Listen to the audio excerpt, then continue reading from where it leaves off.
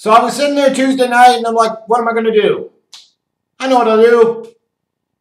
I'll watch SmackDown. Damn. Guess I'm getting serious about getting back into this, huh? Ugh, after 3 hours of Raw, I decided to be a glutton for punishment and watch 2 more hours of WWE product in the form of SmackDown. But at least, hey, even when it sucks, it's only 2 hours, not 3. What do you guys say?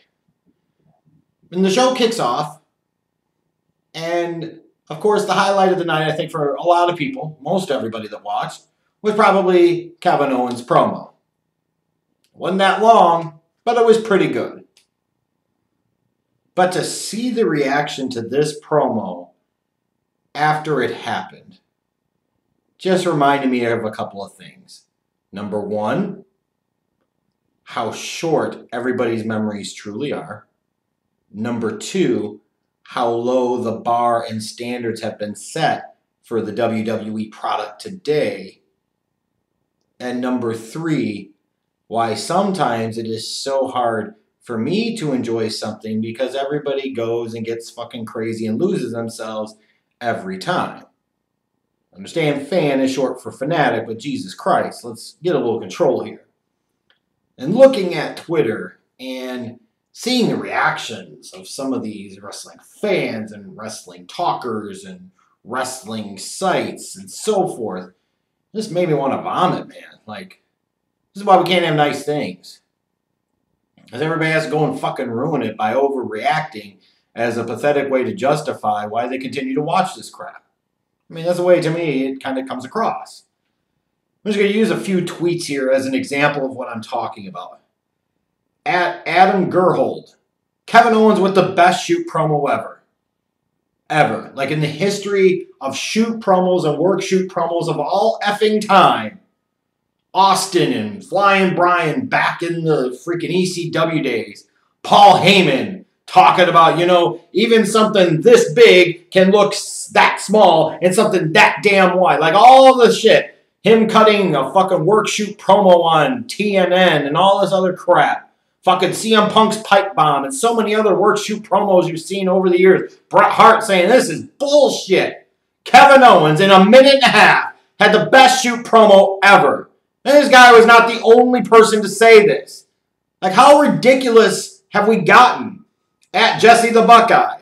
Oh, because she's blonde and she looks decent, of course, now everybody's going to fucking agree with her.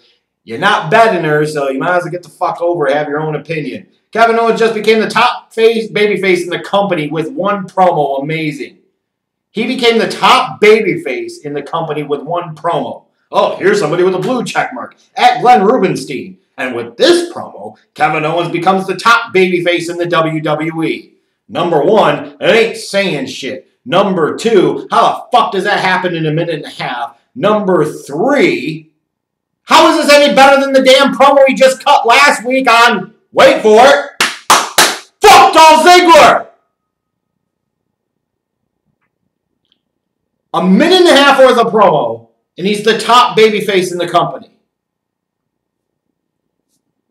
Anybody else see how ridiculous that sounds? You don't even know what they're going to do to follow up on this. If you sat there and maybe said that he clearly has made a face turn, that's valid. You like where this is going. Valid. You appreciate him cropping on Shane McMahon being on TV too much. Valid, valid, and valid. But talking about him being the top babyface in WWE based off of what metrics? Ridiculous.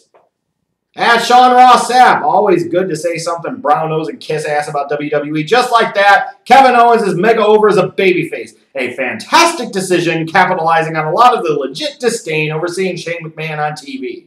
Doug DeCenzo is better than Bip Roberts. Sean, always remember that. But seriously, mega over as a babyface.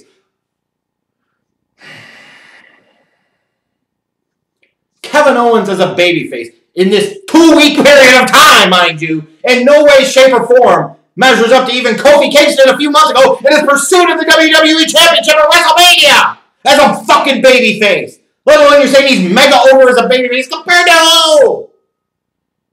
In modern times, if you want to see mega over as a babyface, you look at guys like Daniel fucking Bryan in his 2014 run. You look at CM Punk in 2011. Those are guys that were mega over as a babyface in terms of the modern fucking climate of WWE. In no way, shape, or form does Kevin Owens measure up to that at fucking all. And if we want to talk about mega over as a babyface, this again is representative of just how low the bar has been set and how much the standards have fallen. Hulk Hogan was mega over as a babyface. The Ultimate Warrior was mega over as a babyface. Sting was mega over as a babyface. Stone Cold Steve Austin, The Rock, mega over as fucking babyfaces. The Undertaker, mega over as a fucking babyface. Kevin Owens is not any of those guys and never fucking will be. Give me a goddamn break. And then Wrestle Talk. Kevin Owens' promo on SmackDown last night was one of the best things on WWE TV in ages. If that is really true, when you talk ages to me, ages means years. As shitty as the product's been, every couple of months you'll get something fucking great. I mean, even the blind squirrel finds a nut once in a while. But a minute and a half promo, which arguably wasn't even as good as the Spitfire roast he put on, wait for it, fuck Dolph Ziggler last week, now is the best thing we've seen on WWE TV in ages. This reminds me of this shit with NXT. Every time there's an NXT show, it's the greatest damn NXT pay-per-view special event of all time until the next one, because that also has to be the best of all time because it can never have a bad fucking show.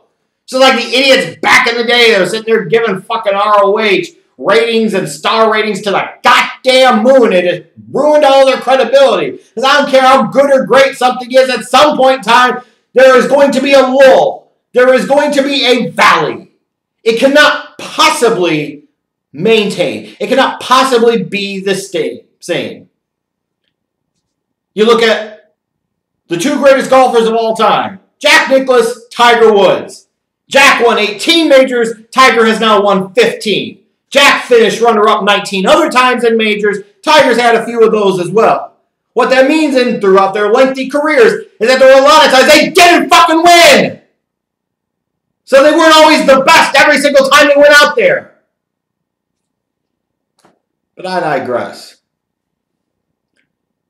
It's like, can't we just enjoy something for it being good without over-sensationalizing, getting caught up in our own bullshit, setting ourselves up for the eventual failure that we know is to come because hashtag WWE ruins everything, people!